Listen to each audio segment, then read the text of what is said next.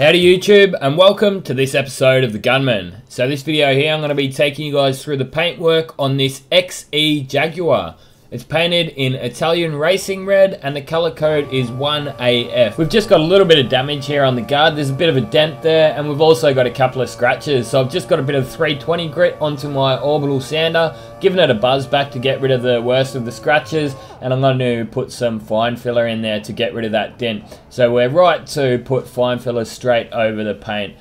Some of the rough fillers, you shouldn't really put them straight over the paint. You should actually go bare metal first. But that will all depend on the exact kind of filler that you're using. I do know that some of the rough fillers or bogs, you are actually right to go over paintwork as well. So if ever in doubt, read the technical data sheet. So I'm just going to be going through quickly through the prep work, and then when we get into the paint booth, I'll slow it down and I'll show you more of the footage.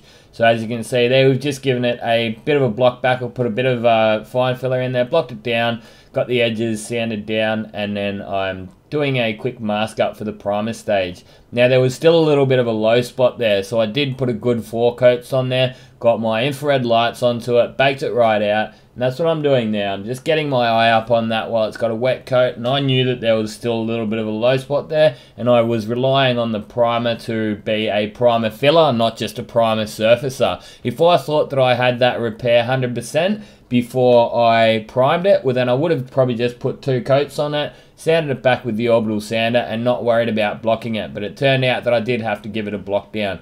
So this is me just taking a few readings of the color while I've got the infrared lights on it. I've gone in, mixed the color up, sprayed it out. As it turned out, it was actually really good off the machine. You can see here, I didn't even end up having to do any color matching. It's actually pretty cool color, this. And this color is also on some of the Range Rovers. It's got the exact same paint code, but they give it a different name. I can't remember offhand. They had some funny name for it on the Range Rovers. But yeah, Italian Racing Red 1AF. If you're looking for this color, it sort of nearly looks like that Sol Red 41V, that fake candy of the Mazdas. But next up, I just thought I'd give you guys a look at filling up my bottle. This is what I clean my panels down prior to sanding. So that's just methylated spirits, and I actually just bought that myself because it's really good to clean the panels down. So I've been stuffing around a little bit with the mixtures. Now I'm buying it myself. I've been putting a little bit less in, and it's still doing the job quite well. So putting the methylated spirits in there, it just cleans a little bit more than standard water. There's nothing to stop you from using just water by itself to clean your panels down with, but yeah, just mixing it with the methylated spirits does improve its cleaning capabilities, and it's just going to get a bit more of the grease and grime off as well. If there is any extremely greasy areas, I'll obviously just get some Prep Sol or wax and grease remover and then remove those spots. But most of the time on a fairly clean car, you won't need to do that. You're just able to clean it down with the methylated spirits and water mixture, and yeah, off you go and start doing your prep work. So you can see I've obviously ran around with a piece of tape on the surrounding panels so that I don't hit them when I'm doing my prep work, and then got my block out and I'm just giving that a good block down. So as I said before, I did know that there was still a little bit of a low spot there, so I'm giving it a good block down, feeling it with the palm of my hand with a flat palm, making sure that I can't physically feel any low spots anymore. Once I can't feel them anymore, I'm going to give it a blow off or a dust off, and then get some wax and grease remover or Prep Sol, we commonly call it over here, and that will emulate the wet look of the final finish. So it'll give you a bit of a gloss over that primed area. It'll disperse nicely over there. You wouldn't be able to use water. It doesn't really disperse evenly over the panel. As you can see here, I'm able to spray that wax and grease remover over, and it's giving me a wet look over it. And it turned out, no, there was still a little bit of a low spot there, so I dried it back off, continued blocking, checked it again. Once I got it to a stage that I was happy at, I then got the orbital sander out, got rid of those block marks, and continued on with the grades. So I only used 320 grit on that for the blocking stage. I didn't want to go and cut into the OEM paint too much and then have big cut throughs that are going to cause shrink back. So I just went 320 with the block, and then I went 600 on the orbital sander. If I had have gone 180, which sometimes I do on larger repairs, I'll block it down with 180, then I might go say 400 on the orbital and then 600. So the final grade I personally use is 600. That's for blends and for painted areas. I probably don't really recommend that. Not many people I know use 600 to prep their blends up with. I would have to recommend 800 to 1000 grit, but I know that these methods work for me. They seem to be a little bit quicker for me, and I go through less sandpapers. But if you're not experienced with those orbital sanders in your hand, I probably wouldn't recommend it, because you're just going to go and cut through and ruin your blends. At the end of the day, every job is different, and they should be treated differently as well. So there's obviously a few rules of thumb that you're just going to do on every single job. But yeah, as I say, I can block this with 320 and then go 600 grit. Totally fine. If it was a larger repair, or if it did need a bit more blocking into it, I might have gone 180 or even 240. But the final stages, they're going to stay the same on my blend areas. And what I'm using here is a 800 grit softback sanding sponge. And I used 500 grit around the edges of the primer, what you saw me do just a minute before. That's because if I was to use 800 grit on those primer edges, you'd just be sanding forever and ever, and it wouldn't cut through quick enough. So I find that where you're putting your color, anywhere from 5 to 800 is usually pretty right where you're putting your color. But your blend areas, you can go say 600 to 1000 grit. Again, that's going to depend on your confidence levels and what you're happy with. But I would sooner tell people to start off with 1000 grit. Once you got your confidence up with the 1000 grit, that you're not cutting through and you're not ruining jobs and ruining blends and stuff like that, you might say go to 800, and then once you're happy with the 800, go to the 600 and see if it works for you. I know that the other guys that I work with, they don't like using 800 grit around their blend areas either. They say that, oh, I get scratches when I do it. And I say, well, I like to leave my base coat a little bit thicker. I find that I get better coverage with it, and it also seems to fill in those scratches, obviously, whereas the other guys, where they have their paint that bit too thin, for my likings, it won't fill those 800 grit scratches in on the blends and stuff like that. So they just use the grey Scotch Brite. I also find that using the 800 grit, you're removing that orange peel, so you're actually cutting right into that top coat of clear, that top layer of clear. Whereas if you're using Scotch Brite, you're sort of just going over the top of it, and all that orange peel is still going to be there. So my way, you got sort of more of a clean slate to put your paint over the top of. I've actually had an idea for a video which I'm going to be making soon, and that's going to be prep work for beginners. So I'll outline everything and yeah, sort of give you a bit of a beginner's guide to prep work. Obviously, next up, I'm onto my masking stage. I've just gone around, wiped all the edges down, and then back masked it. Now I've got the piece of plastic over and taping it all down. So you might look at that panel and say, oh, there's still a bit of a layer of dust over there. It looks dirty. Why is that? You know, why didn't you wax and grease remover it before you masked it? Look, I've done it both ways.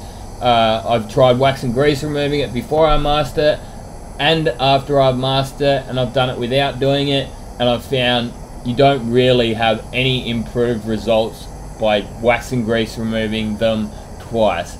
So you can see here, got the wax and grease remover with one of those DuPont Sontara cloths, so they're a lint-free cloth. I then continued to wipe that down until it was dry, and next up I'm onto my tack cloth stage, and just making sure all those edges and everything, every single square inch of that panel is dust-free, or as best I can anyway. Once I'm happy it's all cleaned down and free of any contaminants, of any dust or anything like that, I'm ready to start spraying my base coat on. So as you can see, it's pretty poor coverage with the solvent reds.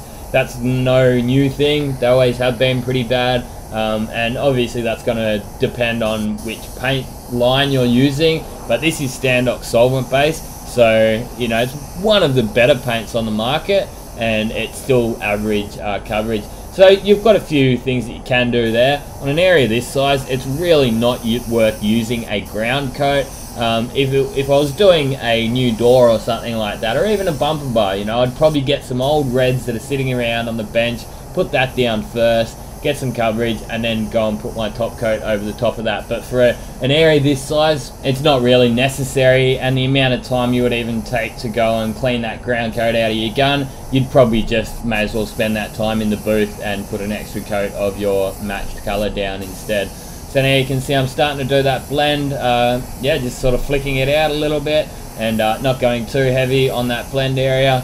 So it's pretty straightforward and self-explanatory really what I'm doing there. I don't know what I can say about my technique, but yeah, I like to give myself a little bit of room when I'm blending. I don't like to keep it too small. I've found if you do, you can get like a bit of a halo effect type thing. You can sort of see a bit of a ring around there. I knew that the colour was good, so I didn't really worry too much about going a little bit up to that bonnet edge or the hood edge, where it did go edge to edge up there. So I obviously did take the drying times out there. I did edit them out.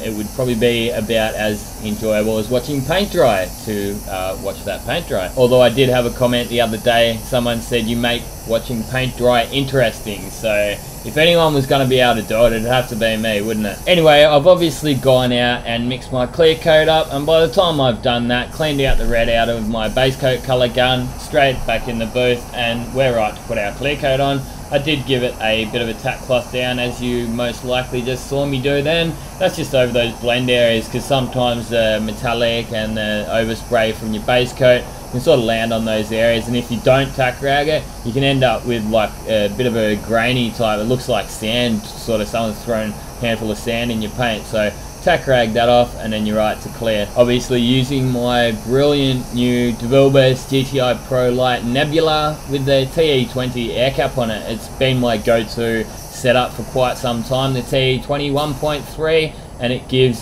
consistent results, and I know what I'm going to get out of this gun. The gun obviously made it into #1 spot in my top 10 spray guns of all time, and it would still remain there. If I was to redo that, it would still be right up there at #1.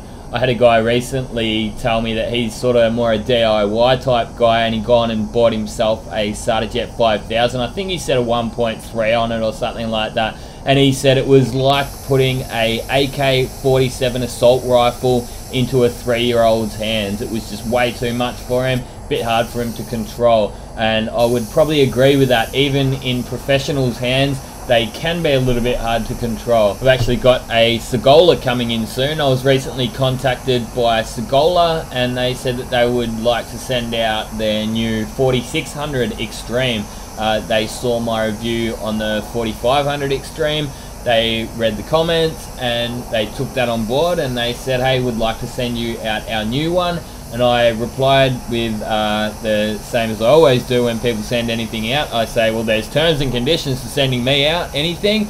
You are open to any criticism. I'm not selling out for the sake of anything. And yeah, they said, no, we're confident enough in our gun, and we'd like it in your hands to do with what you will. So I am really looking forward to getting it, but it would have to be one hell of a gun if it was to take out #1 above the Pro Light. If any of you guys are interested in some more technique videos and unedited raw footage, be sure to check out my raw channel. I've actually been spending a bit more time over there lately, doing a few more uploads and just doing some minor edits on those videos. So I've been putting some music on in the background and just sort of, you know, trying to spend a bit more time on actually bringing the quality up on that raw channel. So if you would like to see more of the prep work and the masking stage on this car, I've got a couple of videos I've made. I'll be uploading them soon to the raw channel. Once I've got them up there, there'll be a couple of little cards that you can click on and jump over there. So jump over there, give it a sub and have a look around. If it interests you, check out some videos, see what you think. If it interests you, keep watching and hit that subscribe button. But if not, don't worry, the standard Gunman videos aren't going to be going anywhere. I've been getting some good feedback on my raw channel lately, so I'm going to continue to yeah, upload as much as I can. It's been good to have that little bit more time on my hands lately and paint some brilliant, nice new cars like this. And I'm not doing stupid hours, so I've actually got that little bit more time that I can spend on the editing and uploading more quality content for you guys. Be sure to give this video a big thumbs up if you enjoyed watching it. There's a couple of videos here at the end if you'd like to check them out. Spray painting for beginners and primer work for beginners. Couple of popular uploads there. Now you've seen this video, get out there and paint some shit. Thanks for watching, and this has been another Gunman production. Goodbye.